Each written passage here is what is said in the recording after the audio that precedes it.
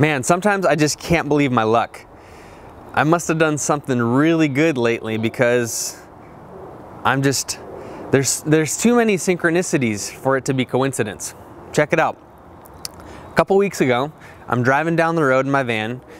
Kylie, my girlfriend's by my side, and we're just talking about van life. If you haven't heard, this summer I'm working on a documentary called Van Boom. It explores why van life is resurging and trending. It's gonna be a really good movie, so make sure to check that out. Anyway, we're driving down the road and just kind of having a discussion. I tell Kylie, this summer we've been really fortunate enough to interview a bunch of cool people, a bunch of van life founders, if you will.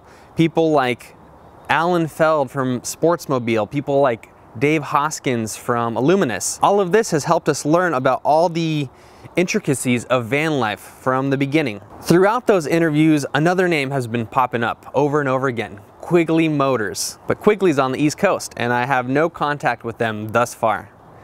So I told Kylie, I feel like we interviewed the West Coast people. It'd be really nice to interview the East Coast people to get their perspective, see how it differs. And I left it at that. There was no action on my part. I didn't reach out to Quigley, but I kid you not, 2 hours after I initially planted that seed, after I discussed this with Kylie, I got an email from Quigley Motors. And Quigley was like, Sergey, we'd love to be part of your movie. We'd love to be interviewed. We'll give you a factory tour if you want. Come out to the East Coast and come be our guest. So I hopped on a plane pretty quickly, within like a week. I hopped on a plane, flew to New York, rented a car, drove to Manchester, where Quigley Motors is located. I got an exclusive factory tour that I'm gonna share with you in this video. I got a bunch of really good interview stuff that will go in the movie later on. So definitely make sure that you look for that sometime in October, November. And I just feel incredibly grateful. I mean, this has been an incredible journey that just keeps getting better. In the interest of full disclosure, I feel the need to say that this is not a paid advertisement for Quigley Motors. I flew to the East Coast on my own dime. I paid for airfare, hotels, rental car, food. Everything came out of my pocket. And this is purely for the documentary, for learning purposes. If you've never heard of Quigley before, let me just briefly say that they are a super badass company. They've been in business for over 50 years. They take two-wheel drive vans and convert them to true four-wheel drive vehicles. So if this is something that you're in the market for, definitely stay tuned, because you can actually see in this video how vans get transformed. And finally, I just want to give a big shout out to Dave. Thank you so much for making contact, for reaching out. And I also want to thank everybody at Quigley, Mike Quigley, Todd Quigley specifically, for giving me so much time and attention and for giving me a kick butt tour. So without further ado, let's go on a Quigley 4x4 factory tour.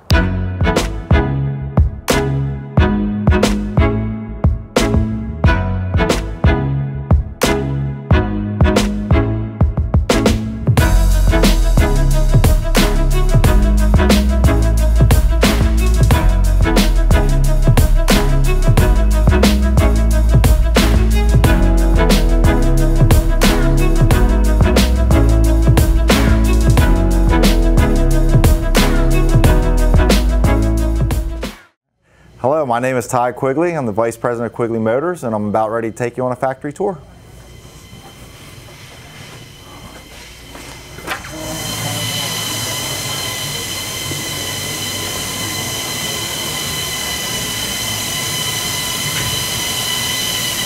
Hey, this is our facility. What you're looking at now, the first couple bays, is our quality control and our alignment section.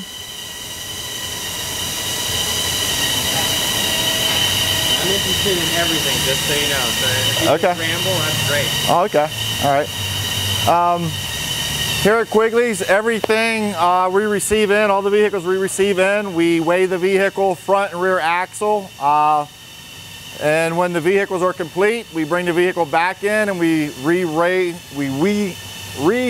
the vehicle. That data is stored in our engineering. That helps us determine our center of gravities, how much material we're adding, how much we're taking off. So all that information is important. And by doing so, we have our scales. It's a digital scale. We have it set here on the floor, so it's easy in, easy out for our transportation company or our transportation department to get us the data we need. And where does it read? It reads over here on the wall. How much do I weigh? You weigh 202 pounds. Right on. We'll edit that part out. There you go. I was going to say, oh, I weigh 202 pounds. That would have been nice. Heavy camera. Yeah, there you go. All right, so this brings us back to our QC department. This is the final stage of the vehicle. We have 4 gentlemen in our QC department. Over here to the left of this area is the alignment bay. Every vehicle that we put 4-wheel drive system in has to be realigned because, of course, we're taking the front suspension out and we're adding our own suspension and components. Our alignment bay, it's a snap-on, it's all digital. You can see this arm here. These are your cameras. What they'll do is you have 4 posts. We can walk around this side. These are the targets. The targets you actually put on the wheels of the vehicle. And then while it sits on the lift, you can raise the lift up so they can get underneath if they have to make any adjustments, but the camera will follow the targets. And then what it will do, it will read out on screen. So that way we have to make any type of adjustments, we can. And once we're finished with it, we make a final print out of that inspection, of the alignment inspection for the final file. And then we also send that to the customer so the customer knows if they ever, if they're ever worried about the front end, if they feel like they might need alignment, they can take it to alignment shop. They know what specs to align it to. Okay, 1 sec. This is where the actual part sits. Yeah, these plates here, they keep the wheels free, so you can pivot the wheels back and forth because it has to have that motion as well. And then part of it, you also roll it back and roll it forward, and the camera follows everything.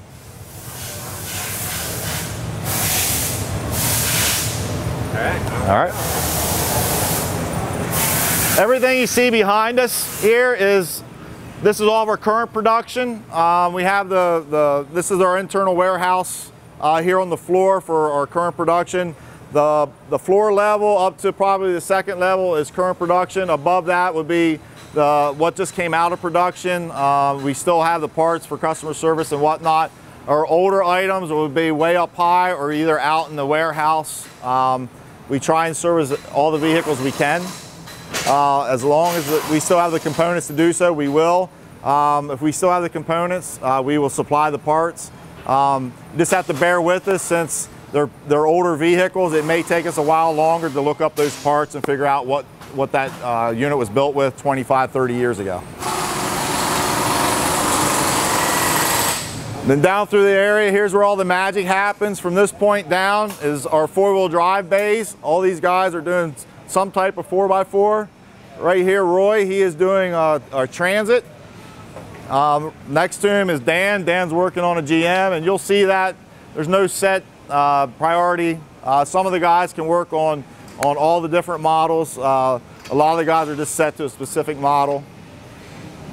So one guy will be like a Ford guy and the other guy will be a GM guy? Yeah, pretty much. There are some of the technicians that have been here for a long time. They can work on the Ford, the GM, even the older Series E-Series Ford van. They can work on those as well.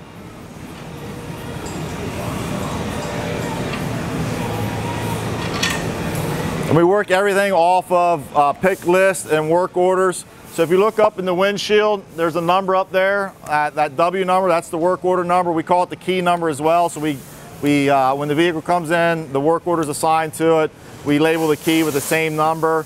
You look down on the cart here, this is the work order number as well. We have a material handler. What he'll do, he'll have a pick list. From his pick list, that will tell him everything that is needed to pull to make this vehicle 4x4. So basically our material handler will load up their carts. When the guys are ready for their next vehicle, they'll go get their next cart. Everything they need is right there on the cart. Some of the larger items, such as the front end, the front differentials, they have to use a crane. They'll load them on some of these lifts here. These are pneumatic lifts here, so they can put air to them and they can lift them up, let them down. So the heavier items they'll use the lifts for. Right now, Liliana, this is a vehicle that she's receiving in from transportation. So she's on the last phase of it. She already weighed the front end. Now she's weighing the rear. So she's going to go over the scale. She has her paperwork. She'll catalog all the weights, and then we'll enter all that in the system. This GM unit here that Dan's working on, this is actually for Israel. So this is an ambulance that's going to overseas to Israel. We are on all 7 continents. We have units down in Antarctica for the National Science Foundation, part of the U.S. McMurdo Base Station. How do you ship them? I guess on ships, right? Yes, these will, nice thing where we're located, we're about an hour from the Baltimore docks, maybe an hour and a half from the Wilmington docks, New Jersey docks. So up to the owner, whoever orders the vehicles, they can choose whatever docks where they're going to ship it out of, and we basically just take care of the transportation to get it to the docks. We don't set any of the vessel transportation up. That's all handled by the customer. These here, you'll see some of the vents coming down in. On the GM, there's some plasma cutting, some welding. So that's basically what we call a smoke eater. So that will take care of the smoke so he's not breathing all that smoke in. So we'll pull it up in here, and it's air quality. In the next bay, we have one of our quality control technicians. Not only do we do the final quality control up there, but we also do what we call in-air quality inspection. So while they're on the line, before the vehicle comes down, because a lot of the bolts that they recheck and torque, make sure everything's up to spec. A lot of that's easier to reach while it's still in the air. So Ethan here, he's our newest member of our quality control team.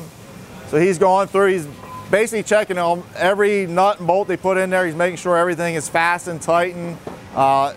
Some of the bolts in that require certain torque specs. He'll check all the torque specs. He has a sign-off sheet. Basically here on the back side, there's numerous stages throughout the life of the vehicle as it travels through the shop. So here's your critical torques. He's going to verify all of them once he's done. Over here is the in-air inspection. Down here is your final inspection, final test drive. Up here is the pre-test drive. So we also, once the vehicle is received by Transportation Department, Transportation also does a pre-test drive just to make sure that from the factory, make sure there's nothing on the dash is lit up. If something's lit up, we'll take it to a local dealer, have them look at it. They'll make the repairs if needed. Over here in this area, this is our axle prep station. So basically, this is a solid axle. We still get in the Ford E-Series cutaway chassis. They're still building that.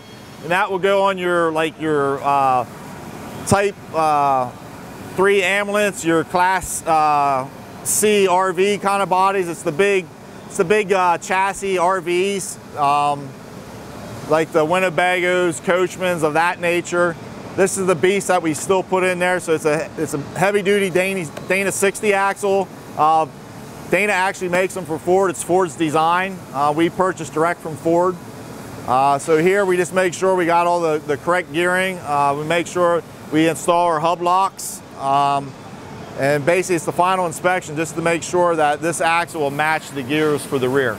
This is for all of our IFS systems, our independent front suspensions. So here's our Ford differentials for in the front. Up here's our GM differentials. So basically we store them in our axle prep area as well. Over here is our crane, our overhead crane. It's used to pick up our differentials and place on the pneumatic carts that we talked about earlier, so the guys can wheel them to their area and then they can just lift it up and down, so the ease of installation. These are the GMs here. Yep.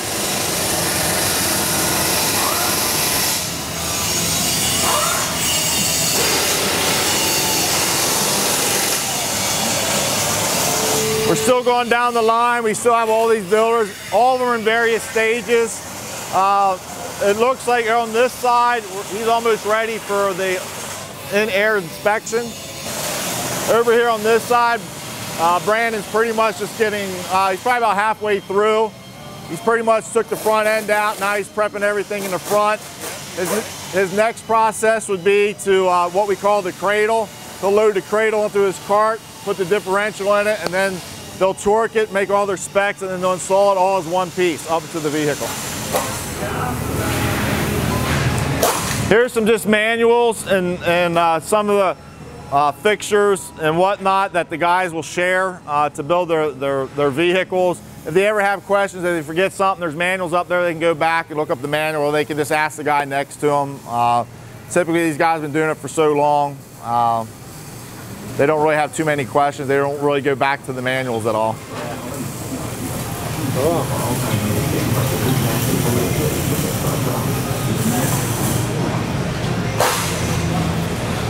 This area back in here, you'll see it better as we walk around, but from this side down, the whole back end of the shop is our welding department. And this is where a lot of the sub-assemblies happen.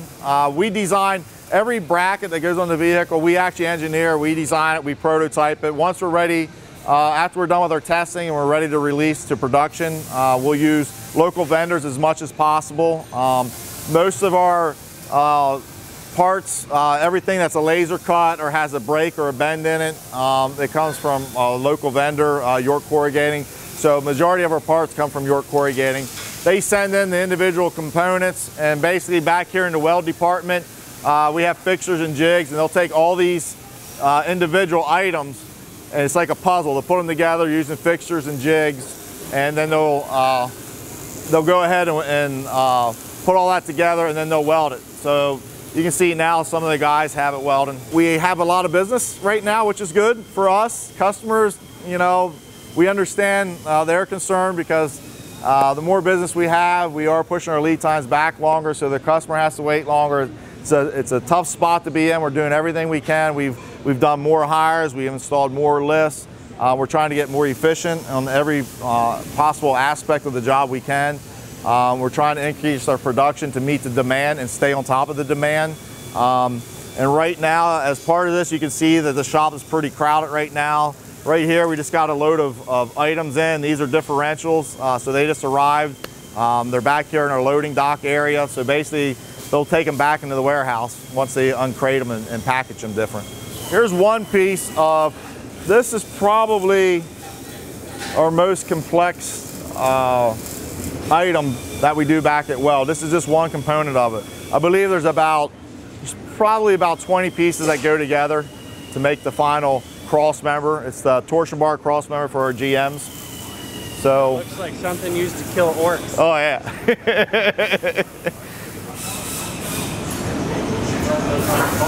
Yeah. Yeah, the zombie apocalypse. You can put them out there on the bumper and take out the zombies with them. Then as you move forward, over here's some raw material we keep in-house. We do have a small in-house machine shop. My brother Eric, he runs all the CNC machines for us.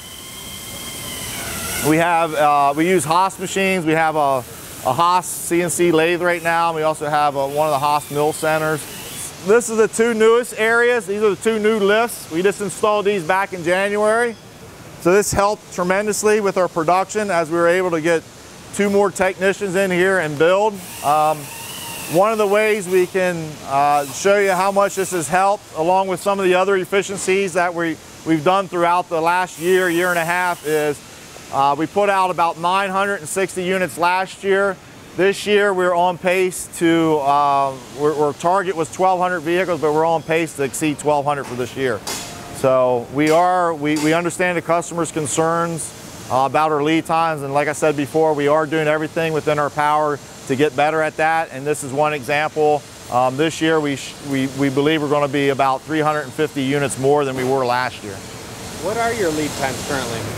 Currently, if you put an order in today, September 6th, we're scheduling that in April right now. That sounds drastic. The reality of it is the OEs as well, that includes everything. So the OEs, they have their own lead times. So they're going to take however long they take. We've seen them, you know, up to 2 to 3 months now. They have a high demand. As you can tell, everybody knows the economy is booming, which is great, and every aspect of the auto industry is booming as well. So everybody's lead times are moving to a higher lead time as well. So at the end of it, it's not as bad as what it sounds. It's not like you're waiting until April just for the four-wheel drive. You're still going to have to wait for about 3 months, 4 months, so we actually get the vehicle at our facility anyways. Yeah. Now we're walking into our drive shaft department. We have 2 machines. You can see this one's turning at a slow rate right now, and basically that's set up. Typically at this speed, I believe we just finished welding this, this aluminum drive shaft. So it's nice, we can change our speeds for different things. When you balance it, we can crank that speed up to like 1,500, 2,000 RPM, so we can get a good balance on the drive shaft and figure out where the weights have to go. Then when we're ready to weld it, we'll slow it down to a speed like this. And they have right here, you'll see this. This here, they can put their weld gun in here. This will hold the gun steady, so they just move it over to your seam, and then you get a nice, you got the part moving at a nice steady pace that stays with the welder, and then you get nice, nice welds on all your drive shafts. Back here is one of the steel shafts.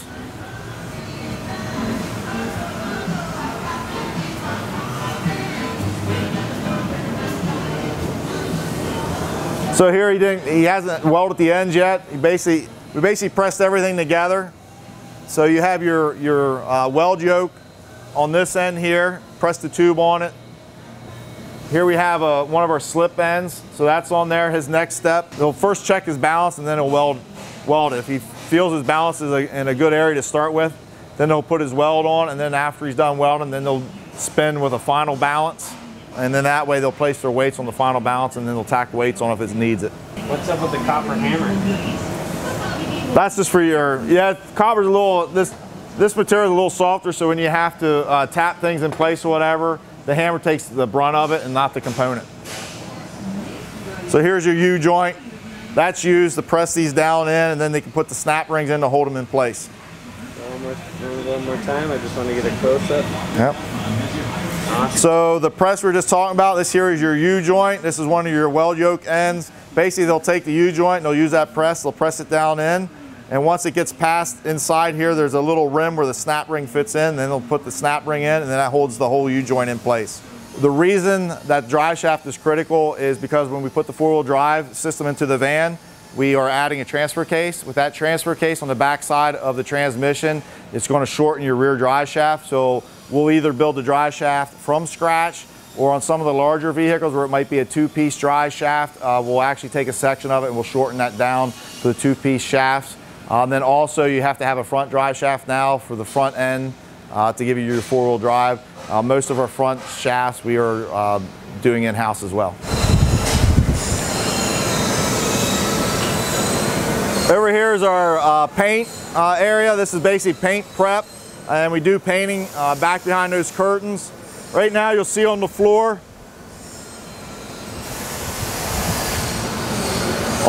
you'll see what we talked about earlier back in the weld. So a lot of this is coming out of our weld department. Of course, you can't have it painted. You got to get a good weld, so you got to have clean metal for the welds. So once they're done welding, once it's cooled off, we bring it up here. We prep it out here for paint. That means we clean it, we sand it, and we clean it. And then once that's ready to go into the paint booth, I'll pull it in the paint booth, and then we'll paint everything with our epoxy black paint. And then from there, it goes on the shelves once it's dried into inventory. Cool.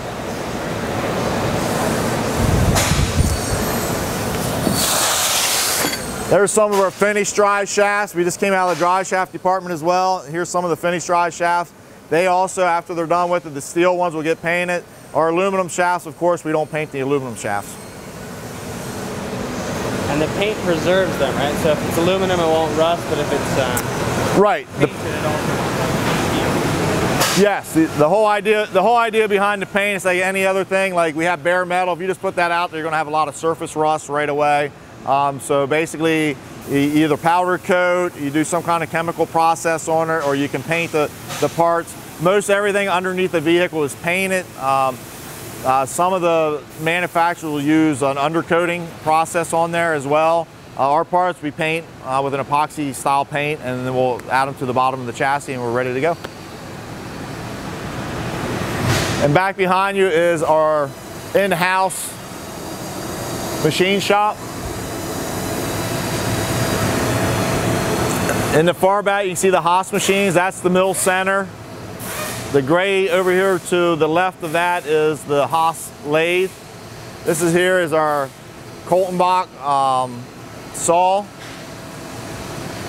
This is an automated feed, so it helps a lot. So we can program it using the switches and dials.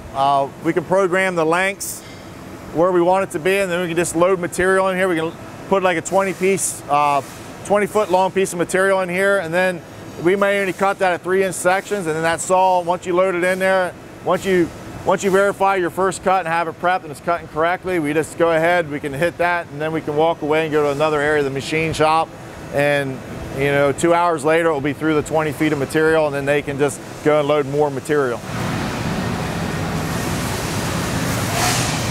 You're probably just seeing some more parts. These are the parts that came out of paint. So they're sitting here.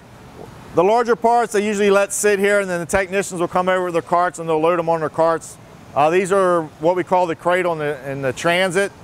So this is designed, this is the beauty of the cradle for the transit. This is where the differential sits.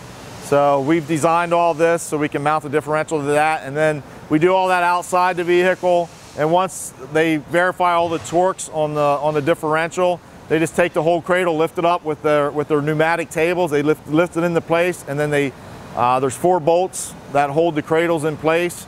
And then once they do that, then your differential's set, your cradle's set, and away you go. These axles straight from Ford, they don't fit inside the van, and that's where we come in. We engineer and we design certain brackets to make the solid axle fit in the van, and we have brackets that go on the frame of the van as well, so they can mate together. So basically, before the gear department, the axle prep department, before they receive the axle, it's back in the weld department. And the weld department is cutting some of the brackets off the Fords that we don't use, and then we'll weld on the brackets that we've designed for the van. And this is a factory Ford? This is a factory Ford axle, yes. And like I said, we just cut some of the components that come with Ford. This is for their F-250, 350 truck. And the frames are a little different, so it just doesn't bolt in like everyone thinks. So yeah, that's where all of our engineering and design work comes in. And after we finalize our builds, we go ahead and the weld department they'll take material off, and then they have fixtures that set all of our brackets in place, because it's critical to have the right spacing and have it set right. So every axle is sitting in there the same exact way. Because once the axle's in there, that's going to determine a lot. If you have the axle off to one side or the other, or it's tilted this way or that way, then you're messing with alignments and everything like that. So it's key to get your axle to sit in the vehicle correctly. Once they're done, it goes to the axle prep. Like we said earlier, he puts on the hub locks. He'll verify that the correct gearing's in place. He'll also put on the calipers, and then after all that, it comes over to paint, and then we paint everything that we welded, because that's still bare metal. We have a small area of our business. We do some specialty builds as well. We also take care of some of the accessories that we offer. Some of the clients will want some extra bells and whistles added to their vehicle. If it's approved, if it's an approved accessory, we can do that over in this area as well. This item here that you're looking at, this is actually our last right-hand drive kit that we have. This is going over to a hotel in, I believe it's in London. I know it's going to England, but I'm pretty sure that it's a hotel in London that's ordered this vehicle. I guess I'm curious, why would they just not buy a British van or a Mercedes? They specifically want that. Yeah, I don't know what really drives them to have the right-hand drive, but I do know that the American automakers have always had a strong foothold across the world. That's why they were called the Big Three at one point. So I know they have a lot of infrastructure in other countries. So I don't know if it's just a ease of service that they do have GM dealerships and whatnot over there that they can still service the vehicle. I don't know if it's difference in cost, if it's more cost effective to take a GM instead of buying something from, say, a Mercedes or whatever. And believe it or not, I don't think that everything built in Europe is actually right-hand drive either. So, but don't quote me on that. But I believe the other factor for some of the other foreign countries was America always had a true body-on-frame kind of vehicle, whereas the Transits, the Mercedes, they're a unibody. We had unibodies here. GM used to have unibodies. They did away with their unibody, went to a body-on-frame. Dodge used to run unibodies as well. So basically here in the States, it was body-on-frame on the E-Series and the GM for the last 25 years, 30 years. And what, just curious, what are some of the benefits of frame on, how did you word it? Frame? The body on frame, it sort of isolates, gives you a better ride. It reduces a lot of the noise. Just think of it as a unibody is basically just a complete shell. The whole body, everything is right there. Even what they would call the subframe. You know, everything just attaches right to that body. So with a body on frame, you actually have a frame. Then you have basically what they call body mounts, and they're like almost like rubber disc. So they isolate the body, so the body will give you a little bit of sway. So it's not as hard of a ride. It gives you a little bit more ease in the ride, and that also helps dampen and deafen some of the noise. Like with a unibody, if it's coming up from the tires, it's going to go to the next component, right to the next component. Since everything's attached, it's just going to vibrate, and you're going to hear it inside the van as well. So with a unibody, you have to try and provide as much sound deadening material inside the vehicle compared to the old body on frame. So. That's why my Sprinter van sounds like an aquarium when I'm driving down the road. That's right. Now we're basically coming full circle. Now we're back to where we started. We're back here to our scales. So once the vehicles are finished over here, again, our transportation department will weigh them with the finished weights, record that, compare them to how the vehicle was when we received it, and we can tell how much weight we've added. Up here is this board here. This gives our technicians an idea of how many we're building each and every day. This board gets updated. So far we've built 10 for September. We were able to push out 118 units for August. Okay, that wraps it up. Thanks for joining me on the tour of Quigley Motor Company. For more information, you can look us up on quigley4x4.com. Right on, dude. All right. Thank you very much. Good.